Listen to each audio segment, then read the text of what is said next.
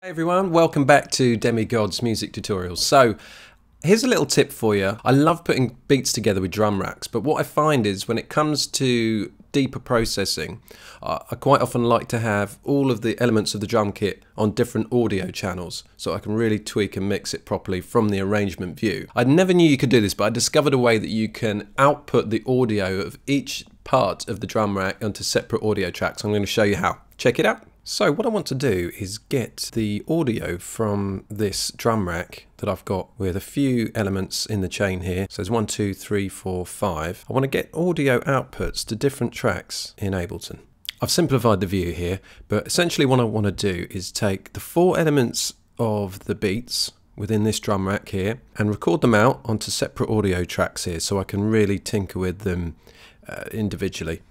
So I've got 4 brand new audio tracks here, I've already named them, and what I want to do is set the input to beats.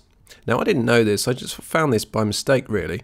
I just thought, you know, once you've got the input set to beats, then that audio track will record every single element of the MIDI channel beats, and you wouldn't be able to split it up. But if you go into this next box down, you can actually select the individual element that you want just recorded onto that track. So all I have to do is just match this up. I'm going to put post mixer as the option for all of them. Okay, so kick main, and let's just do this for all of these. Again, it's beats, and then the next box, we want the acoustic kick is at the top.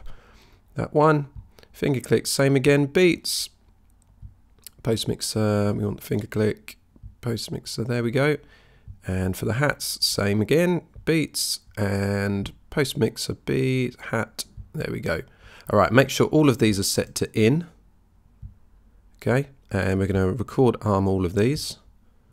Oops, I'm going to hold down Control or Command to make sure we can select more than one at the same time. All right, so hopefully, fingers crossed, as I press record now, we should get the output of the beats being recorded into 4 new audio tracks here, so we can really tailor each sound. Here we go.